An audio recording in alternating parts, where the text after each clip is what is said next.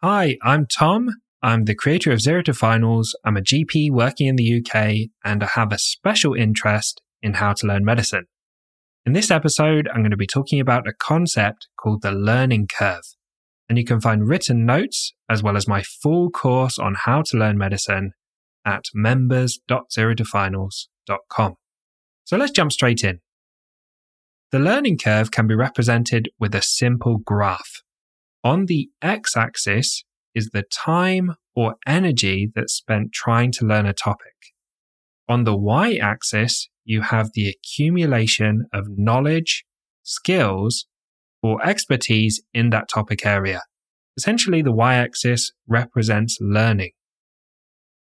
When you come to learn a new topic, let's say you're learning cardiology, initially, what your time and energy is spent doing is laying the foundations for all the learning that's going to occur later.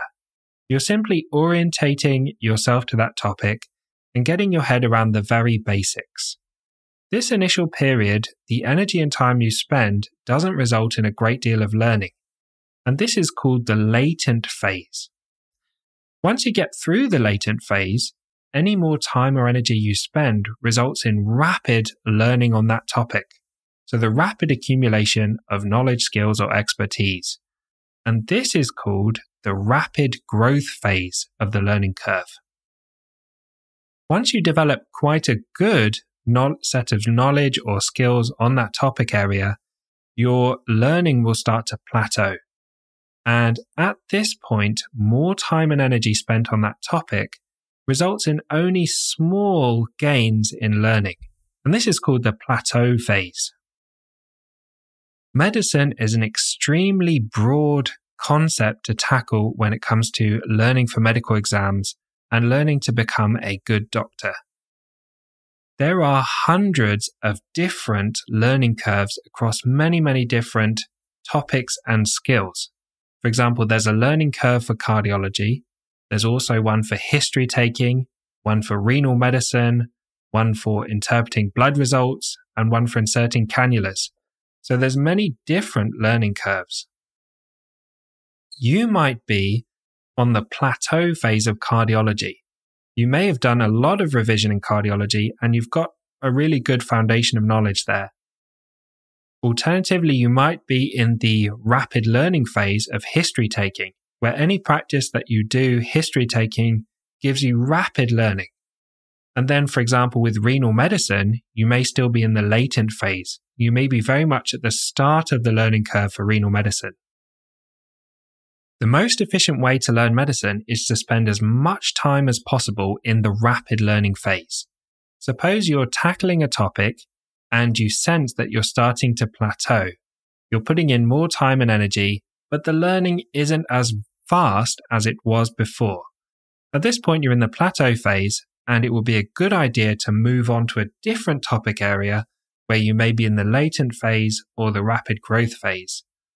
That way, you spend as much time as possible in the rapid growth phase, and you stay challenged, motivated, efficient, and effective with your learning, rather than getting stuck in the tiny details that don't matter as much. Of course, once you're at a satisfactory level where you're plateauing in every topic area that may come up in your upcoming exam, you can always go back and look at the fine details of the topic areas you're most interested in. But while you still have weaknesses, you should be addressing those weaknesses. Medicine is so huge that you could spend a lifetime just studying one tiny topic area.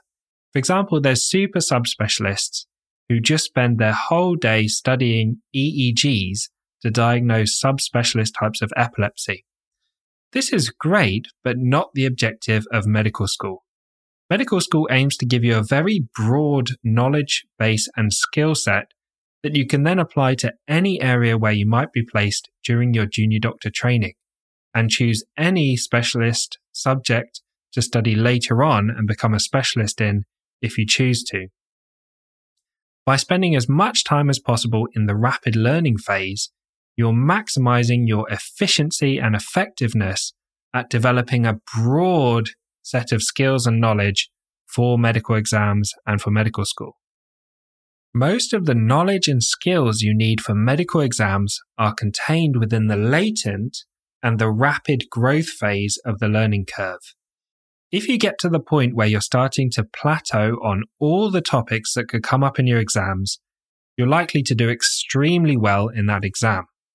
However, if you spend a lot of time still covering a topic that you've already plateaued in, at the expense of topics where you're still stuck in the latent phase, then you're going to have big weaknesses and you have a high risk of failing. So make sure once you get to the plateauing phase and you have other areas where you need to focus your energy on, you're moving on and going for a different learning curve. So I hope sharing these ideas on the concepts of the learning curve has been helpful for your exam preparation. If you want my full course on how to learn medicine, head over to members.zerotofinals.com, and I'll see you in the next episode.